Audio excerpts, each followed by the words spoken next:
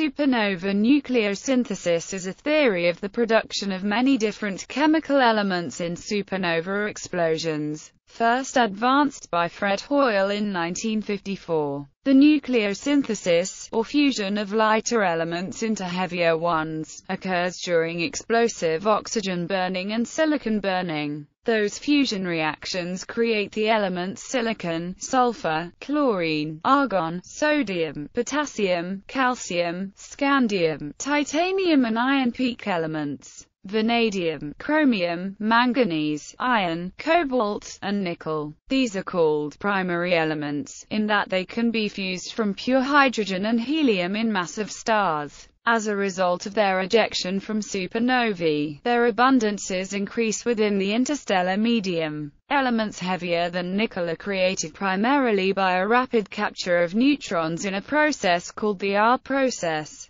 However, these are much less abundant than the primary chemical elements. Other processes thought to be responsible for some of the nucleosynthesis of underabundant heavy elements, notably a proton capture process known as the RP process and a photodisintegration process known as the gamma process. The latter synthesizes the lightest, most neutron-poor isotopes of the heavy elements. Cause: a supernova is a massive explosion of a star that occurs under two principal scenarios. The first is that a white dwarf star undergoes a nuclear-based explosion after it reaches its Chandrasekhar limit after absorbing mass from a neighboring star. The second, and more common, cause is when a massive star, usually a supergiant, reaches nickel-56 in its nuclear fusion processes. The isotope undergoes radioactive decay into iron-56, which has one of the highest binding energies of all of the isotopes,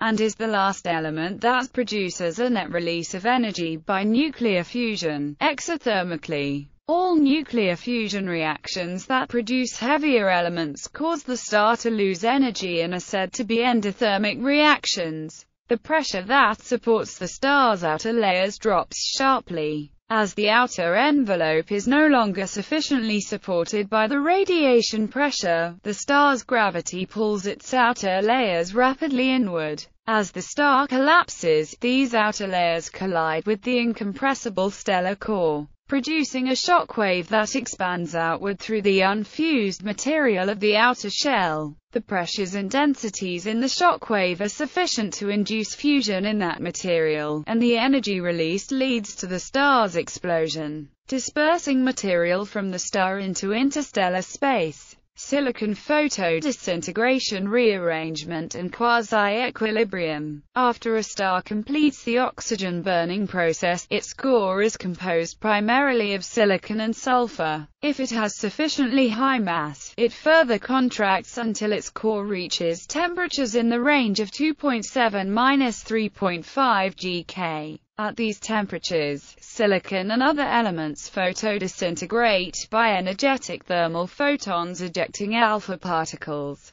Silicon burning differs from earlier fusion stages of nucleosynthesis in that it entails a balance between alpha particle captures and their inverse, photoejection, which establishes abundances all alpha particle elements in the following sequence, in which each alpha particle capture shown is opposed by its inverse reaction, namely, photoejection of an alpha particle by abundant thermal photons. 28C plus 4 He 32S plus photon, 32S plus 4 He 36R plus photon, 36R plus 4 He 40 California plus photon, 40 California plus 4 He 44T plus photon, 44T plus 4 He 48CR plus photon, 48CR plus 4 He 52 Fe plus photon, 52 Fe plus 4 He 56 Ni plus photon, 56 Ni plus 4 He 60 Zing plus photon. In these circumstances of rapid opposing reactions, the abundances are not determined by alpha particle capture cross-sections, rather they are determined by the values that the abundances must assume in order to balance the speeds of the rapid opposing reaction currents. Each abundance takes on a stationary value that achieves that balance.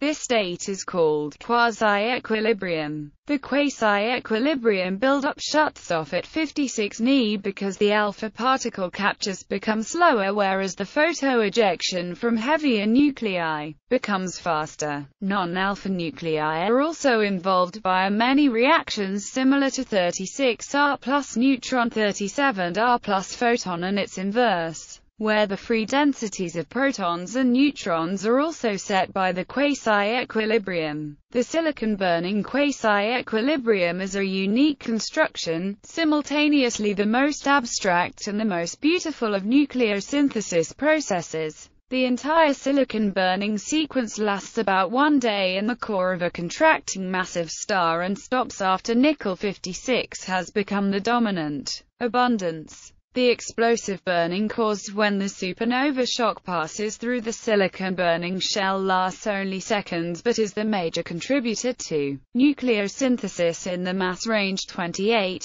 to 60. The star can no longer release energy via nuclear fusion because a nucleus with 56 nucleons has the lowest mass per nucleon of all the elements in the sequence. The next step up in the alpha particle chain would be 60 zinc, which has slightly more mass per nucleon and thus is less thermodynamically favorable. 56 Ni has a half-life of 6.02 days and decays via beta plus decay to 56 Go, which in turn has a half-life of 77.3 days as it decays to 56 Fe. However, only minutes are available for the 56 Ni to decay within the core of the massive star. This establishes 56 Ni as the most abundant of the radioactive nuclei created in this way. Its radioactivity energizes the late supernova light curve and creates the path-breaking opportunity for gamma-ray line astronomy. CSN 1987A light curve for the aftermath of that opportunity. During this phase of the core contraction, the potential energy of gravitational contraction heats the interior to 5 GK, and this opposes and delays the contraction. However, since no additional heat energy can be generated via new fusion reactions, the final unopposed contraction rapidly accelerates into a collapse lasting only a few seconds.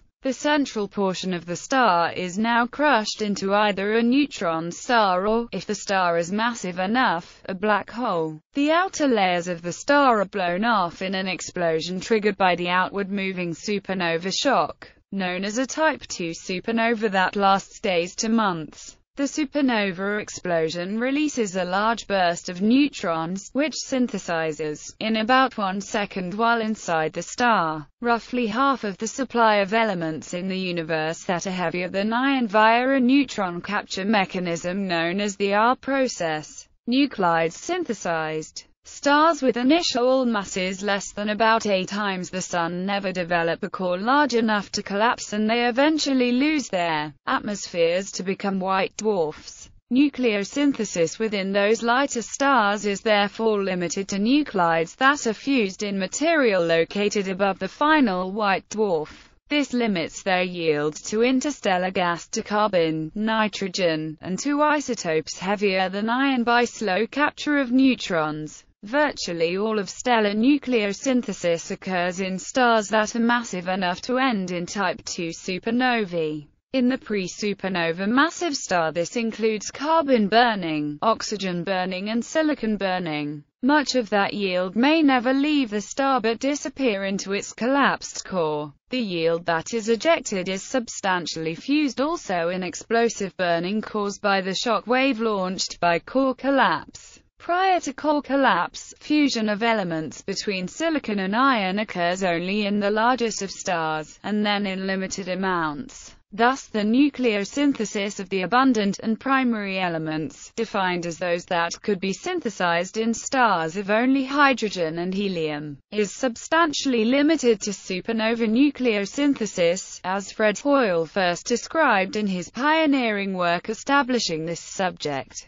The R process. During supernova nucleosynthesis, the R process creates very neutron-rich heavy isotopes, which decay after the event to the first stable isotope, thereby creating the neutron-rich stable isotopes of all heavy elements. This neutron capture process occurs in high neutron density with high temperature conditions. In the R process, any heavy nuclei are bombarded with a large neutron flux to form highly unstable neutron-rich nuclei which very rapidly undergo beta decay to form more stable nuclei with higher atomic number and the same atomic mass. The neutron flux is astonishingly high, about 1022 neutrons per square centimeter per second. First calculation of a dynamic R process showing the evolution of calculated results with time also suggested that the R process abundances are a superposition of differing neutron fluences.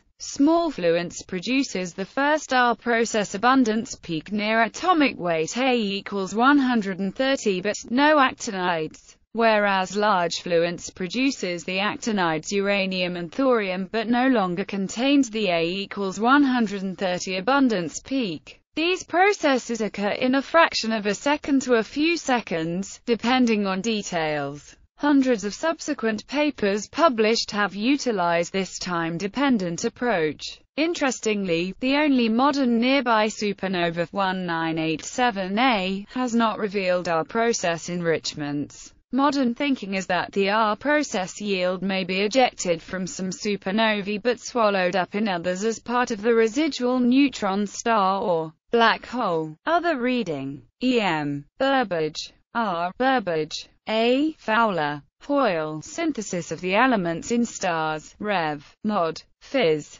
29547, dd. Clayton, Handbook of Isotopes in the Cosmos, Cambridge University Press, 2003, ISBN 0-521-82381-1.